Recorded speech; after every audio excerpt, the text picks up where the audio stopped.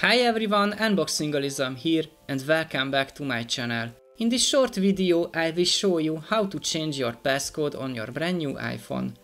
Doing it is super simple. In order to change it, you need to go to the settings, then Face ID and passcode. Now you need to add your passcode. Then scroll down to the Change Passcode and tap on it. For security reason, you need to add your current passcode again. Now you can add the new passcode here, but now select the passcode options. You can add custom alphanumeric code, custom numeric code, and finally a 4-digit numeric code. Select it and add your new 4-digit passcode. For demonstration, I will add 1, 2, 3, 4. As you can see, it updates my iCloud account and it will take a while to finish. This was a video showcasing how to change your passcode. I have made many tips and tricks videos for the brand new iPhone.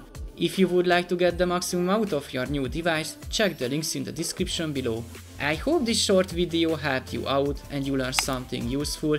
If you did, please consider giving me a thumbs up and subscribing to my channel. That would be really appreciated and would help my channel grow.